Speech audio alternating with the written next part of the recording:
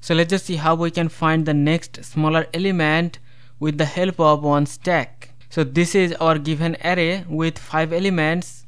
Now here for each element we have to find the next smaller element in the array. So here you can see for the element 4, next smaller element is 2.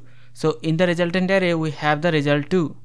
Now for the element 5 we have the next smaller element as 2. Now for the element 2 there is no next smaller element, so here the output will be -1. For the number 10 there is next smaller element is 8, and for the number 8 there is no more elements left, so the result will be -1. So this is our resultant array. Now let's just see how we can perform the same efficiently with the help of one stack. So here is the approach to find the next smaller element. So initially our resultant array will be empty, and also we need one stack, and the top pointer will point to -1 because initially our stack will be empty. Now here we're gonna start from the rightmost element of the given array. So we're gonna use the stack. So here we have the stack which will store the next smaller element for each element. Now here we're gonna perform for each element of our given array. So first of all we're gonna work with this element 8. So first of all we're gonna check if the stack is empty or not. So if the stack is empty, that means there is no smaller element, so the result will be -1. So currently our stack is empty, so here the result will be -1. And after that we're gonna push the current element onto our stack. So that means we're gonna push this element 8 into our stack. So now we're gonna work with the next element. So now we're gonna work with the element 10. So for the number 10, first of all we're gonna check if the stack is empty or not. So you can see the stack is not empty. If the stack has elements, so in that case we're gonna pop the elements from the stack that are greater than or equal to the current element. So current element is 10. So if the stack top is greater than or equal to the current element 10, in that case we're gonna pop them. So 8 is not greater than 10, so we don't have to pop it. So this will be the next smaller element. So the next smaller element will be at the top of the stack. So here the result will be 8. And now we're gonna push this current element 10 on the top of the stack. And now we're gonna work with this element 2. So here the stack is not empty. So here we're gonna perform the comparison. So here we're gonna check if the stack top is greater than or equal to the value 2 or not. So because the stack top is greater than or equal to the current element 2, so we have to pop this top element. So after popping the top element, so the new top element will be 8.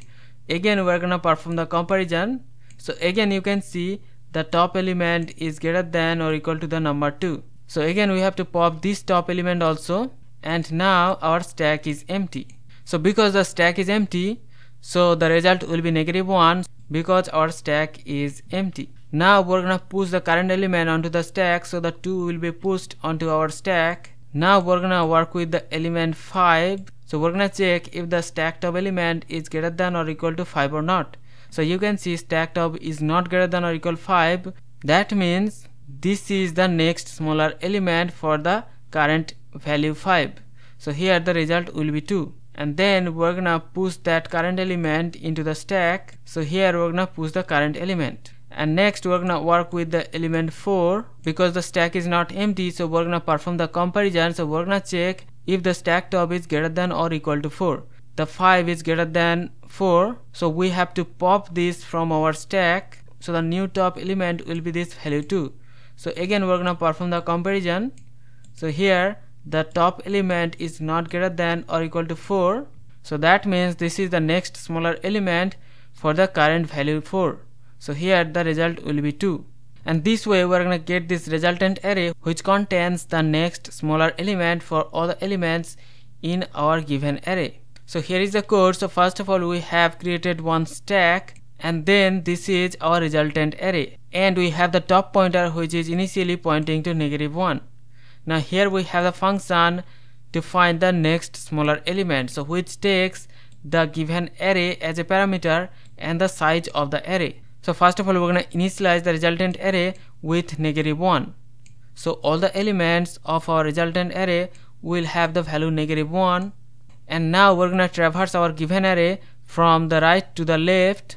So we're gonna start from n-1, that means from the last position of the array till the beginning of the array when I is greater than or equal to 0.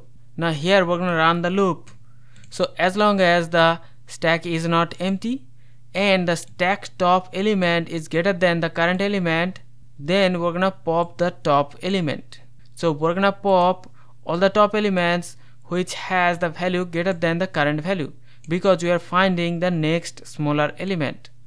So when we are done with this loop, so when the loop ends, then if the stack top is not empty, then we have the value in the top of the stack which is lesser than the current value. So that will be the result. So we're gonna store the stack top value into our resultant array, because this will be the next smaller element for the current value. Once we're done with that, then we're gonna push the current element into our top of the stack, and this way we're gonna iterate the loop for all the elements. Now once the loop ends, then we're gonna have the resultant array, then we can print the resultant array. So here in the main method we have the given array. Now here we're gonna call the function next smaller element, and here we're gonna pass the given array and the size of the array.